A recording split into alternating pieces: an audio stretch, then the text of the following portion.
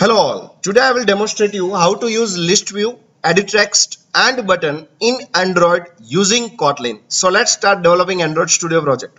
First of all, you can click on Start New Android Studio Project. Then you can choose the empty activity.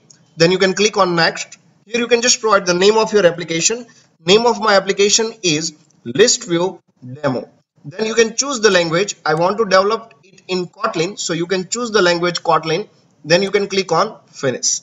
Here, first of all, I want to make some design. So I'm just moving to my activity main.xml. Here you can just click on split. Now here you can just click over here, show system UI. Then you can simply remove your text view. And then you can just change the layout. I don't want the layout that is constraint layout. So you can just select it and you can change it with the linear layout.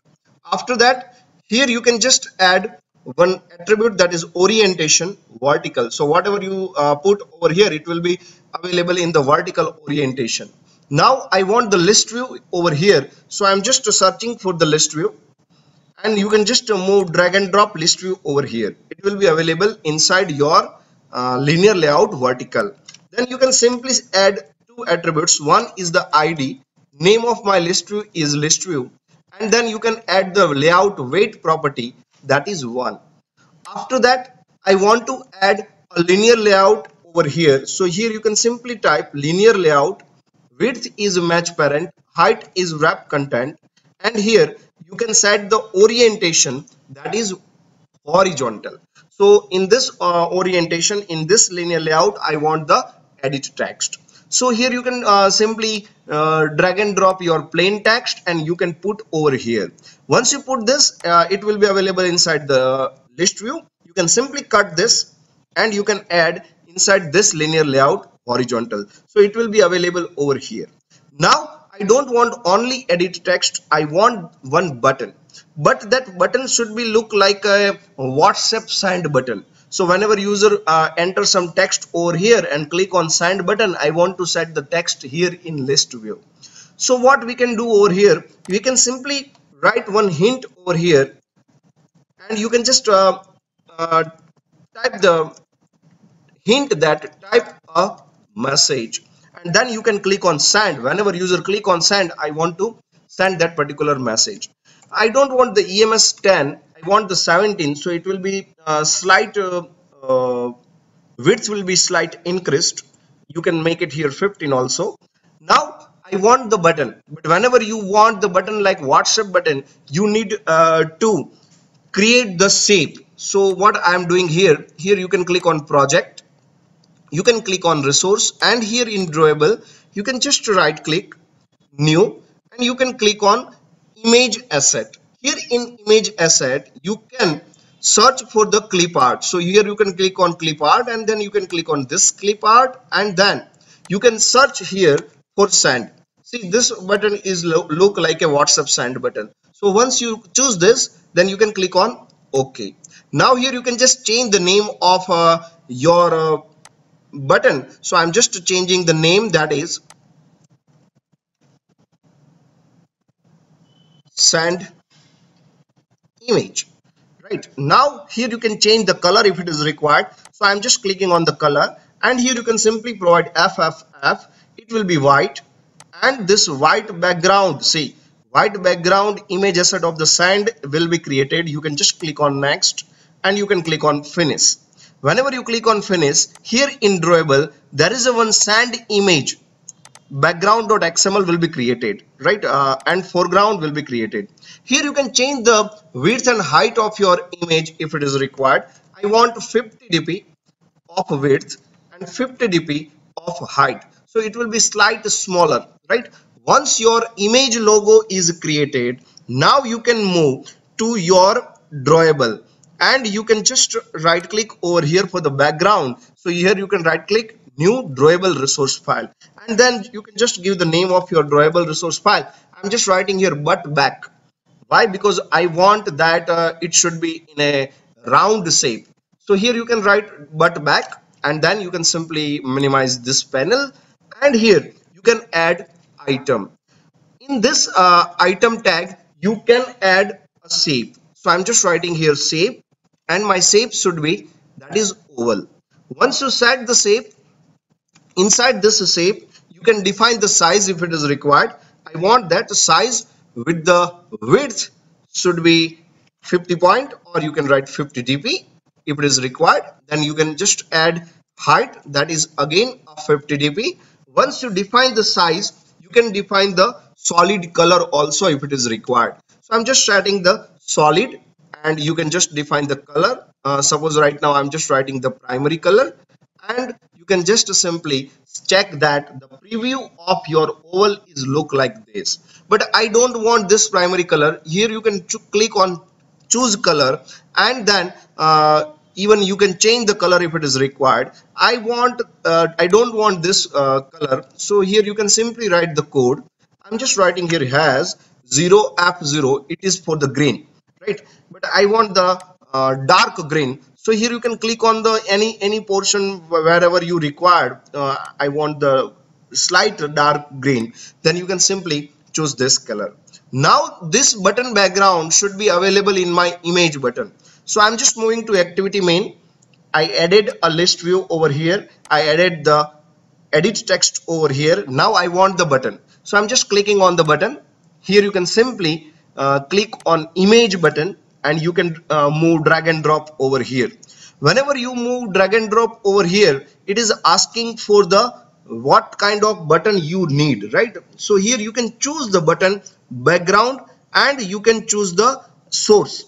So my source is this one, that is sand image foreground, and then you can click on OK. So this is my source, but this button is available in the rectangle. I don't want it is in a rectangle, I want it is in oval. So you can change the background over here, and background is butt back.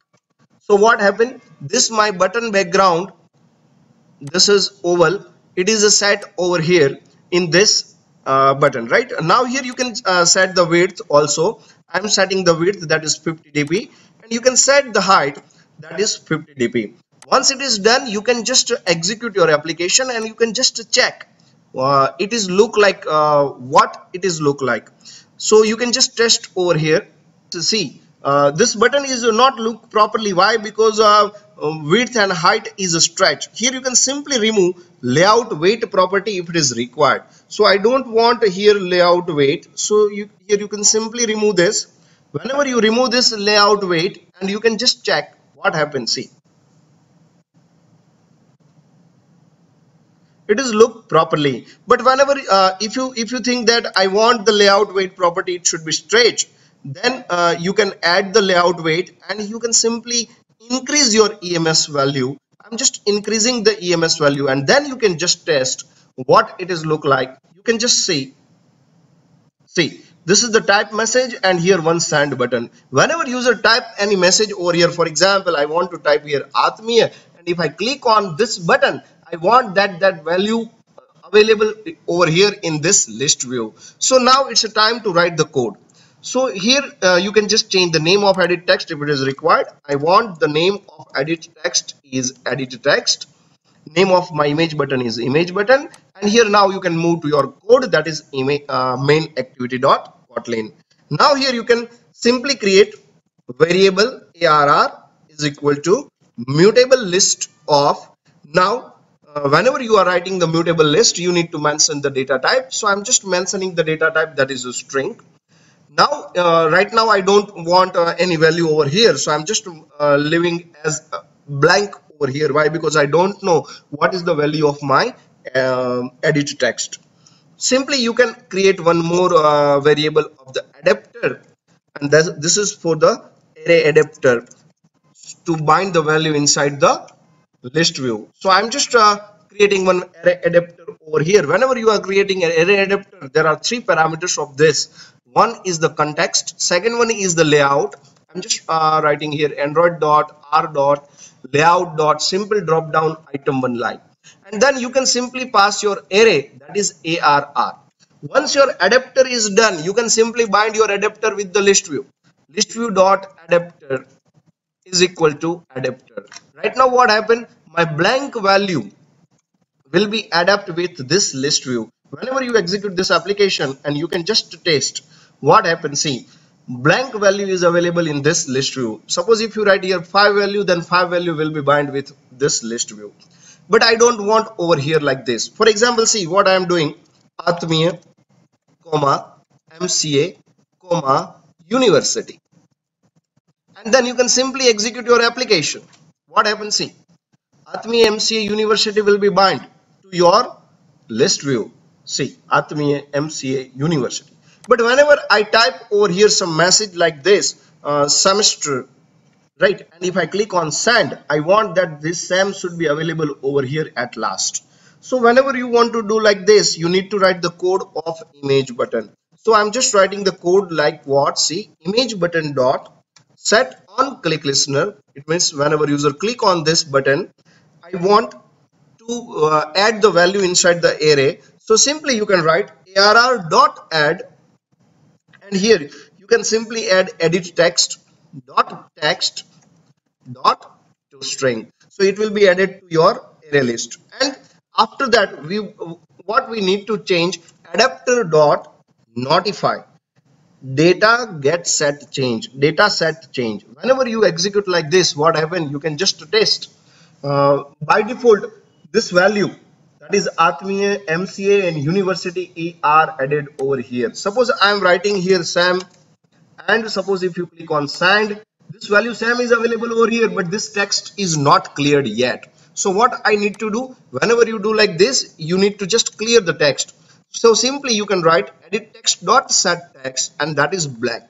Not only this, whenever you click on this, I want this soft keyboard should be minimized. So to minimize this, you can write the code. For example, let me first execute this application. What happened? Whenever you execute this application, it will retrieve the Atmi, MCA and university. Suppose I want to add one more, that is a SAM4. For example, if you click over here, the SAM4 will be available over here, but this keypad is not minimized yet. Suppose if you want to hide your keypad, then you can simply do what? You can take one variable, that is km is equal to, you can just simply write get system service, and you can get the input method service. That input method service, that is for the keyboard. You can just as input method manager, you can just cast. I'm just writing here instead of km, I'm just writing here im. Why? Because it is input method manager. Now once it is done, you can simply call im dot hide soft input from window, and then you can just simply pass current focus dot window token, and you can pass the second argument, that is flag. I don't want to set any flag, so I'm just setting the 0. Whenever you execute this application, what happened? My soft keyboard will be available whenever I click on edit text. See, it is open. Suppose if I write here thank you, and if you click on send, this keyboard should be minimized, and this thank you should be added to my list view. So what happens? See, this keyboard is hidden, and thank you is added over here. Suppose if you write again over here, that is a Sam, and if you click over here, see, the value is set over here and the keypad is minimized. So this is the way you can implement list view, edit text, button look like a drawable, look like a WhatsApp button, and you can add the value runtime to your list view using Kotlin in Android. So that's it from my side. If you like this video, then please like, share and subscribe to my channel. Thank you.